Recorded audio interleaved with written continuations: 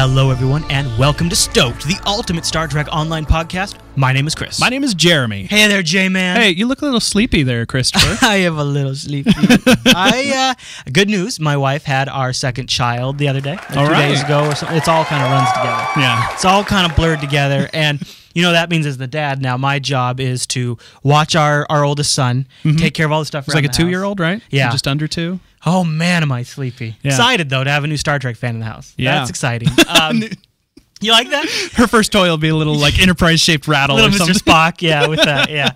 Now, we've got some crashy equipment on us today, so what we ended up doing is we've already had a failed recording on us, so we're going to go ahead and just skip over the news this week, but there is some news. Yeah, there's a little bit to talk about. There was an update on the Garumbo. We've got some other stuff that, Dan Stahl said stuff, that kind of stuff. Yeah. There's also, the January edition of the Ask Cryptic, which actually has some good info in it. We've got all of that over in our show notes, along with some information on the new remastering several missions that are going to be coming out. Man, I wish... We don't have time to talk about it, I wish we could have gotten that into this episode. You guys, I know we say this like almost every episode now, but this is a big reason to watch live, because the live peeps have already seen all that stuff. And unfortunately, including the failed recording we did earlier. Yeah, the recording is just no good, so we can't include it in this episode. So go to the show notes to get some of our notes on that. But with all of that said, let's jump into community feedback.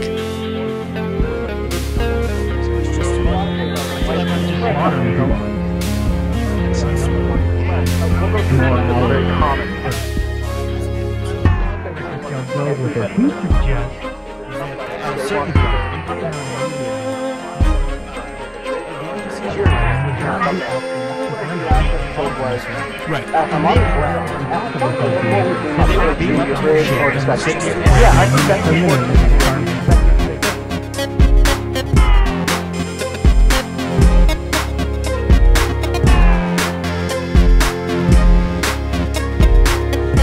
Welcome to the community feedback segment. I'm excited about this one because it's been a hot topic. Especially in our community.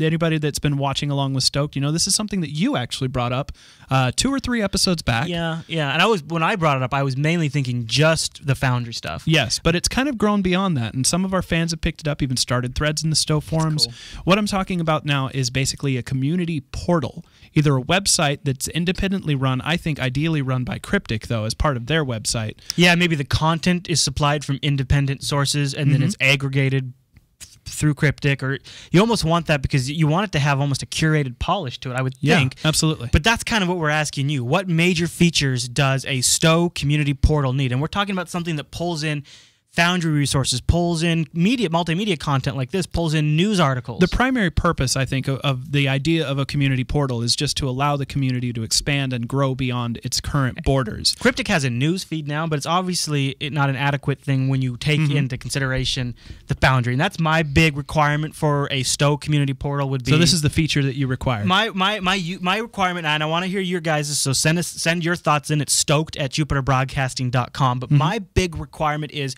help me find really good Foundry content and give me a way to take that Foundry content into game. Even if it's just the ST dash If that's number. what it has to be, if it's a community effort, then that's what it has to be. What about you?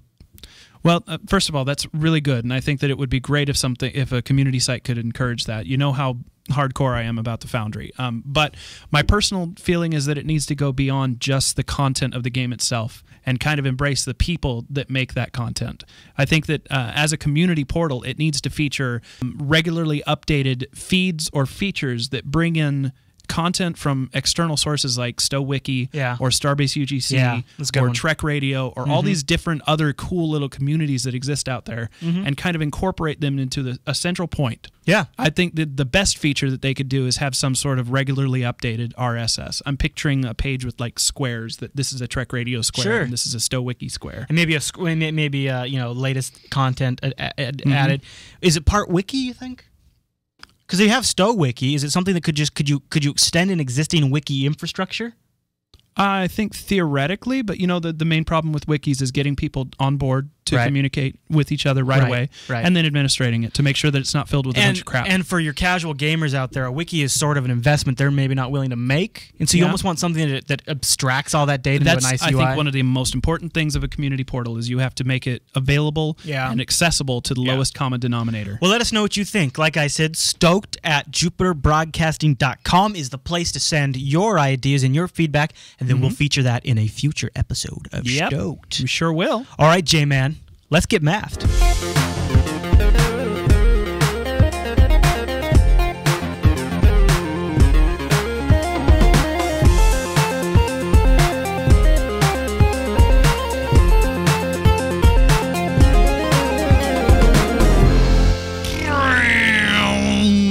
Today we're going to be talking about engines, because, after all, without engines we wouldn't have engineers. And what a sad, sad world we would live in without Scotty and Geordie and O'Brien and Trip. Well, I could probably live in a world without Trip.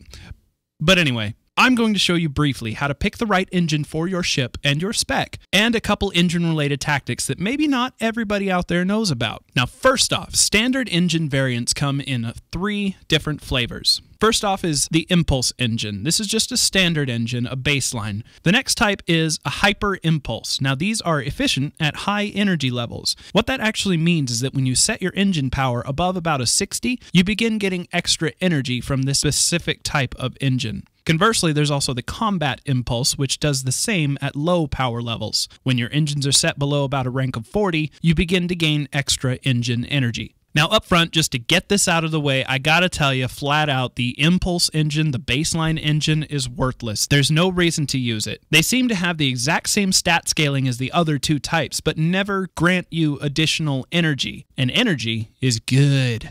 So your choice should be based primarily on where your engine power is typically when you're flying around. If it's high, go with a hyper impulse, and if it's low, go combat. Now, there are a few noteworthy exceptions to this. Most prominently is the efficient engine that you can get from doing PvE missions in about the Lieutenant Commander range. This specific piece of ship equipment actually adds an extra 5 energy to your weapons, shields, and auxiliary. It's an incredible piece of equipment, and I still know several VAs that have stuck with this piece of equipment through their entire career due to this extra energy. Their ships are a little slower, but speed rarely impacts your tactics in PvE encounters. A couple of the other primary exceptions to this are the Borg and Aegis set pieces, but I'm not going to discuss those today. I'm saving those up for a future mass segment that will be dedicated entirely to those specific sets.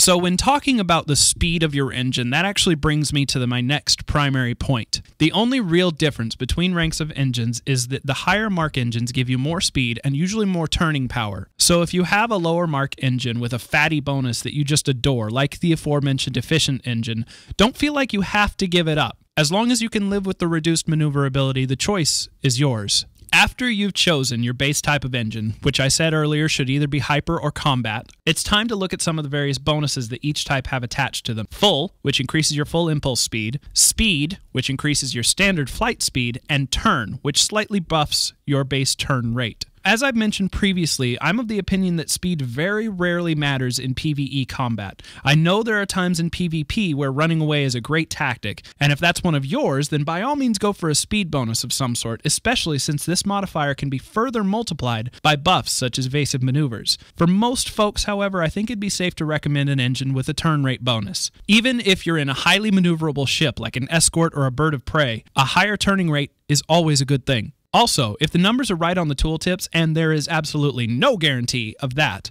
engines with turn rate improvements have a more profound impact on your actual turning speed than an RCS engineering console ever would. So, you've equipped the right engine, you've shopped around for the perfect bonuses, and now you're ready to take this baby for a joyride. Well, let's talk about an engine-based tactic that could save your aft in PvP combat. It's a common buff stacking approach that is sometimes called ludicrous speed, because it is crazy fast. This tactic involves firing off every buff you can that offers a raw speed boost and or an increase in your engine energy, and then firing off any buffs that offer a percentage boost on top of that. The reason this tactic calls for the specific order of things is that these raw speed boosts are an actual numeric increase in your overall speed, while the percentage boosts actually modify whatever your current speed is by a percentage, and 20% of 100 is more than 20% of 50. You follow? Now, as an added bonus to this tactic, there's a new consumable item known as a deuterium surplus that can be obtained by completing a daily mission in the Alhena system in Edda Eridani. These suckers are pretty much evasive maneuver batteries. Pretty darn awesome. So you combine all these boosts and you'll find yourself zipping across the map so quickly that turning will probably be out of the question. If you're not careful, you will fly her apart. Fly her apart then! Math!